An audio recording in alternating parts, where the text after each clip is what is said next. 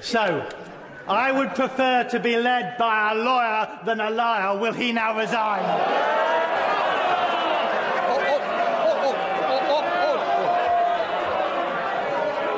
The honourable member will be withdrawing that last comment. I withdraw it. That's what my constituents think, not mine. Right to less of that, Prime Minister. Well, I think that the honourable gentleman, I'm afraid, in everything he said just now, plainly doesn't know what he is talking about. He plainly doesn't know what he's talking about. What I can tell him, and what I can tell his constituents, is that irrespective of what they want to focus on, and I understand why they do, Mr. Speaker, this government is going to get on with the job and deliver for the people of this.